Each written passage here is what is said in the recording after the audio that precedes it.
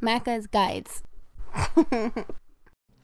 Hey, what's up guys, Macca here with completed episode number 71. In this video we are taking a look at a game called Virginia, which is easily one of my favorite experiences of the year.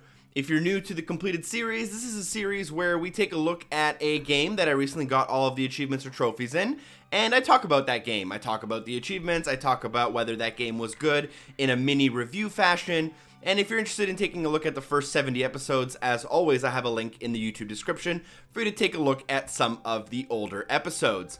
So this game released on September 22nd. I started it on October 2nd and finished it on October 3rd. That took me 1 day. Now, in order to complete this game, it's going to take the average player between 3 to 4, maybe 5 hours total to get all 17 achievements or trophies.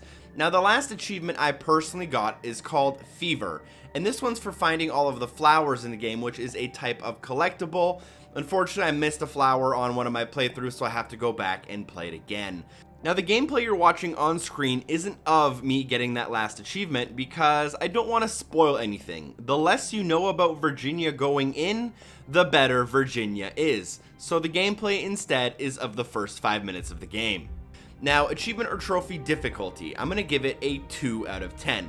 This is more or less a walking simulator movie type game. You just kind of have to do what it tells you to do and progress through until you beat it. Now, you will need to do a bunch of miscellaneous tasks, and you're probably going to need to use a guide for it. And overall though, it's a pretty simple game. You just kind of pick up certain things, interact with certain objects, you get a couple collectibles, and you beat the story. It's pretty simple in that regard, but it's going to be a 2 out of 10 because you can miss certain things. It's not just like beat the game or whatever. Also, in terms of the time to complete being 3 to 4 hours, you will need to complete the game through fully 2 times. An average playthrough will range between an hour and a half to 2 hours, so that's why it is 3 to 4 hours. And again, difficulty, it's easy as long as you have a guide handy, and I have one available for you guys. Now, fun factor wise, this is the mini review section of the video. Now, this game isn't inherently fun because it doesn't really have gameplay. It is a little bit of that walking simulator style game, and it is more of an experience than anything. You kind of just sit there, sit back, relax, interact with things, and watch as things happen.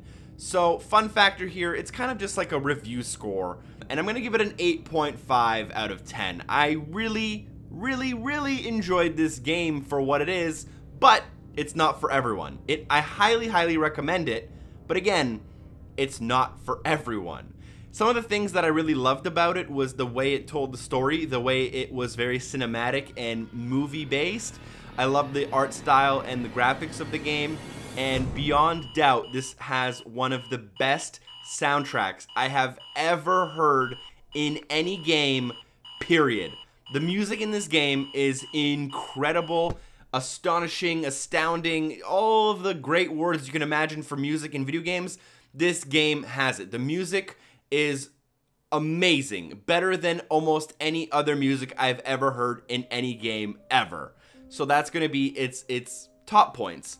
As for its possibly negative points, the story can be a little bit confusing. It is a little bit ambiguous, so some people might like that, some people might hate it. It is a walking simulator type game, which means that a lot of people don't like that game style where you just kind of sit back, relax, and enjoy a story. And that's really, I don't really have any problems with it. It could have been maybe a little longer. As I said, it's only an hour and a half for 10 bucks. Some people don't like that value. But I did really enjoy this game, and I would highly recommend it. As always, I've posted an Amazon link in the description if you need to purchase some Xbox currency for your console. I've also linked my personal 100% walkthrough of this game, and I have posted the True Achievements game page for those who might be interested. Let me know what you think about this game by tweeting me at pmacca1991. Feel free to subscribe for more content. Put a like on the video and share it with a friend if you found it interesting. Special shout out to DocCupcake84 for supporting on Patreon, and hopefully I see you guys next time. Peace.